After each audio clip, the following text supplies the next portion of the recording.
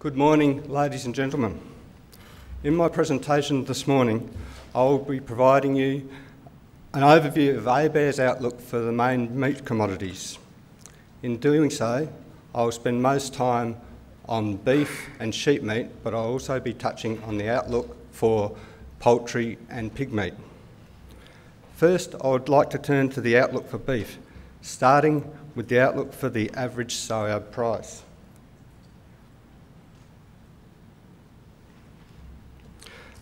The nominal average sow-yard price for beef cattle is forecast to increase by 2% this year, reflecting continued restocker demand for young cattle and low turn-off.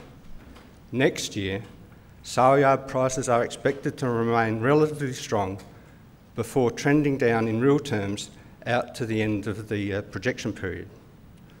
Prices are projected to fall in response to increased supply of cattle and lower returns on average for exporters. Now I will discuss in a little more detail the main supply side factors affecting this outlook.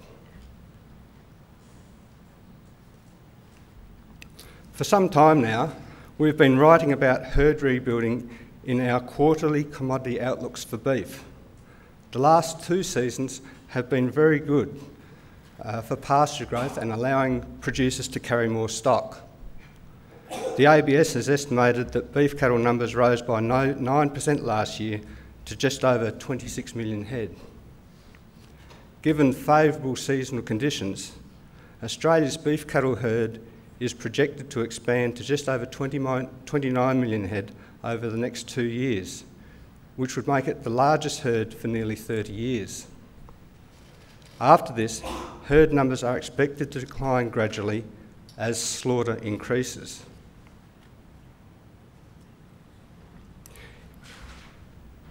In the short term, as herd rebuilding continues, slaughter is forecast to remain at around 8 million head, which is lower than the average recorded over the past 10 years.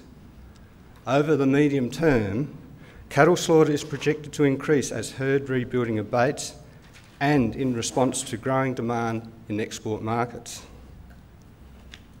With these expected levels of slaughter, a high proportion of adult males in the turn-off lifting average carcass weights, beef production is forecast to increase by 1% this year and a further 2% next year. Over the medium term, production growth is expected to be slowed somewhat by an increase in the proportion of females in the slaughter. This pattern of production is consistent with the abatement of herd rebuilding and producers turning off surplus breeding stock. As many of you would know, on the demand side, nearly 2/3 of Australian beef production is exported. As such, export markets are important drivers of the beef industry. The volume of beef exports is forecast to increase by 2% next year and be mainly responsible for a similar increase in beef export earnings. Over the medium term, Australian beef exports are projected to increase moderately to just over 1 million tonnes. Perhaps a more interesting export story is the changing composition of export destinations for Australian beef. 10 years ago, just over 80% of Australian beef exports found their way to the United States, Japan and the Republic of Korea. This share later rose to 92%, but by the end of this year is expected to have fallen to around 68%.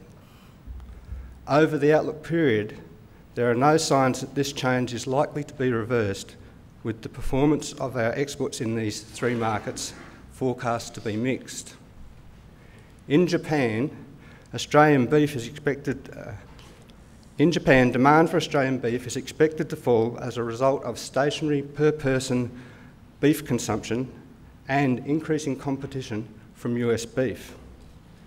In the Republic of Korea, growing beef consumption and reduced domestic supplies because of an outbreak of foot and mouth disease in 2011 are expected to increase Korean demand for beef imports from Australia in 2011-12.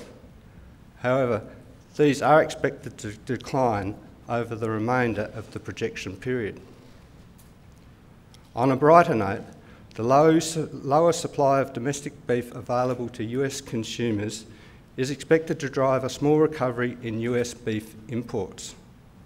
However, Australia does face increased competition in that market from Canada and low-cost producers from Latin America, particularly Mexico and Brazil. By the end of the outlook period, the share of Australian beef exports going to these three markets is projected to fall slightly to around 65%.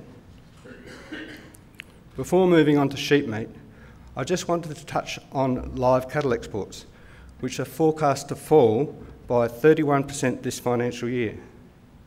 This fall is largely due to Indonesia's intention to reduce live cattle imports significantly in 2012. Now I'll move on to the outlook for lamb and sheep prices in Australia. The nominal average sow price for lambs is forecast to increase marginally next year, reflecting demand from producers rebuilding flocks and also from exporters. Although the supply of lambs is projected to increase over the projection period, the average sow price is forecast to remain favourable in real terms, despite being projected to fall. In the case of sheep, the nominal average sow price is forecast to increase by 3% next year.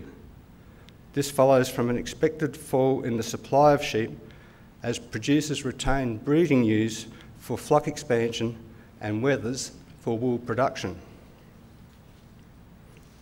Over the medium term, sheep prices are expected to remain favourable, with strong demand from export markets expected to balance the effects of a projected increase in sheep turn-off. We'll now take a look at the supply side influence on this outlook in a little more detail. After several years of decline, the Australian sheep flock is forecast to increase over the next few years and reach 85 million head by the end of the outlook period. Favourable returns are expected to drive the expansion, albeit at a slowing rate. Over the outlook period, the slaughter of lambs and adult sheep is forecast to increase and support higher sheep meat production. Lamb production is expected to be boosted by an increasing supply of lambs and strong demand in export markets. Production is also expected to be boosted by a greater focus by many producers on improving genetics and finishing lambs on grain, which is expected to lead to higher average carcass weights. Mutton production is expected to increase sharply early in the projection period, following the turn-off of older ewes held in previous seasons to increase lamb numbers. Production is also expected to be boosted by very good pasture conditions, contributing to higher average carcass weights. On the demand side, while a gradual increase in per capita lamb consumption has been forecast for Australia, most growth is expected to come from export markets. The volume of Australian lamb exports is forecast to increase by 11% next year, and coupled with favourable export prices, is expected to increase the value of Australian lamb exports by 21%. Over the medium term, the volume of lamb exports is projected to continue its upward trend. The real value of lamb exports is projected to increase over the next 2 years before easing over the remainder of the outlook period as an expected increase in supply puts downward pressure on prices. Export volumes to established markets are projected to rise, particularly the United States. At the same time, demand in developing markets such as China and parts of the Middle East is projected to strengthen as a result of growing incomes.